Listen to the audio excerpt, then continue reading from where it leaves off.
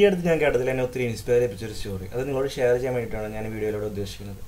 വളരെ ചെറിയൊരു കാര്യമാണെങ്കിൽ പോലും നമുക്ക് ചിന്തിക്കാൻ ഒരുപാട് കാര്യങ്ങൾ ഈ കഥയിലുണ്ടെന്ന് എനിക്ക് തോന്നിയിട്ടുണ്ട്. കഥ ഇതാണ്: ഒരു ഗ്രാമത്തിൽ 8 വയസ്സും 6 വയസ്സും പ്രായമുള്ള 2 കുട്ടികളുണ്ടായിരുന്നു. അവരുടെ ഗ്രാമത്തിൽ വരൾച്ച നേരിട്ടുകൊണ്ടിരിക്കുന്ന സമയമായതുകൊണ്ട് വെള്ളം ശേഖരിക്കാനായിട്ട് തൊട്ടപ്പുറത്തുള്ള ഗ്രാമത്തിൽ പോയി. അവിടെ ഒരു കുളമുണ്ട്. അപ്പോൾ ഈ 8 വയസ്സ് പ്രായമുള്ള കുട്ടി ആ കുളത്തിൽ കാല് തന്നെ വീണു. അപ്പോൾ ഈ 6 വയസ്സുള്ള കുട്ടി എന്ത് ചെയ്തു? തൻ്റെ പകുതിയോളം ഭാരമുള്ള ഒരു തൊട്ടി എടുത്തിറക്കി ഈ 8 വയസ്സുള്ള കുട്ടിയെ പിടിച്ച് കരകയറ്റി രക്ഷപ്പെടുത്തി. ഇവരിത് വന്ന് അവരെ ഗ്രാമവാസികളോട് പറഞ്ഞു. ആരും വിശ്വസിച്ചില്ല. കാരണം തൻ്റെ പകുതിയോളം ഭാരമുള്ള തൊട്ടി എടുത്തെറിഞ്ഞ് ഈ കുട്ടിയെ രക്ഷപ്പെടുത്തി എന്ന് പറഞ്ഞാൽ ആൾക്കും അത് വിശ്വസിക്കാൻ ഉൾക്കൊള്ളാൻ പറ്റിയില്ല. എന്നാൽ ഗ്രാമത്തിലെ തലമുതിർന്നൊരു വ്യക്തി എന്ന് പറഞ്ഞു. തീർച്ചയായിട്ടും അവർ പറഞ്ഞ സത്യമാണ്. അപ്പോൾ എല്ലാവർക്കും അത്ഭുതമായി. എല്ലാവരും അദ്ദേഹത്തിൻ്റെ കൂടെ കൂടി. എന്തുകൊണ്ടാണ് അദ്ദേഹം ഇങ്ങനെ പറയുന്നതെന്ന് വിചാരിച്ചു. കാരണം അത്യാവശ്യം അറിവുള്ള ഒരു വ്യക്തിയാണ്. അപ്പോൾ അദ്ദേഹം വെറുതെ ഒന്നും പറയില്ലെന്ന് അവർക്കറിയാം.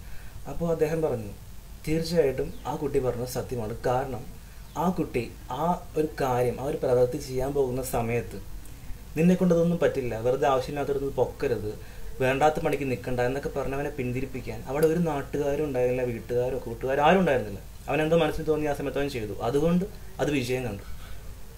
ഈ ഒരു ചെറിയ സ്റ്റോറിയിൽ ഒരുപാട് കാര്യങ്ങൾ നമുക്ക് മനസ്സിലാക്കുന്നുണ്ട്.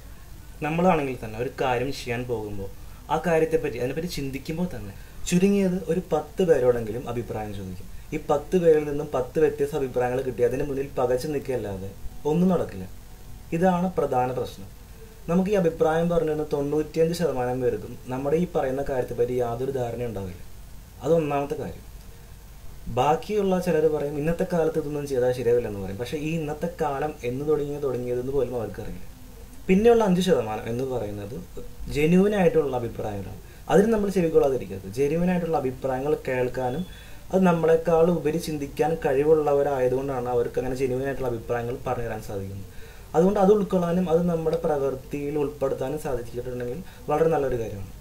ഈ ലോകത്തെല്ലാവരും കഷ്ടപ്പെടുന്നതും ജീവിതത്തിൻ്റെ നല്ലൊരു സമയം ചെലവഴിക്കുന്നതും പണം ഉണ്ടാക്കാൻ വേണ്ടി മാത്രമാണ്. ഈ ലോകത്ത് ജീവിക്കുന്നത് തന്നെ പണം ഉണ്ടാക്കാൻ വേണ്ടി മാത്രമാണെന്നാണ് കുറച്ച് പേരുടെങ്കിലും വിചാരം. തീർച്ചയായിട്ടും പണം അത്യാവശ്യമാണ്. എന്നാൽ ഒരു കാറിൽ പെട്രോളിൻ്റെ ആവശ്യം എത്രയോ അത്രത്തോളം മാത്രം. പെട്രോൾ ഇല്ലാതെ കാറ് മുന്നോട്ട് പോകില്ല. അതേപോലെ പണമില്ലാതെ നമ്മുടെ ജീവിതം മുന്നോട്ട് പോകില്ല. അത് തീർച്ചയായിട്ടും മനസ്സിലാക്കുക. മറിച്ച് ഈ ലോകത്ത് ആരും കാറ് വാങ്ങിക്കുന്നത് പെട്രോൾ അടിക്കാൻ വേണ്ടി മാത്രമല്ല. ഈ ഒരു കാര്യം എപ്പോഴും മനസ്സിൽ വയ്ക്കുന്നത് വളരെ നല്ല കാര്യം. അതുകൊണ്ട് തന്നെ നമുക്ക് എന്താണ് മനസ്സിൽ തോന്നുന്നത് അത് ചെയ്യുക. അത് ജെന്യുവനായിട്ടുള്ള അഭിപ്രായങ്ങൾ കേട്ടതിന് ശേഷം ചെയ്യുക.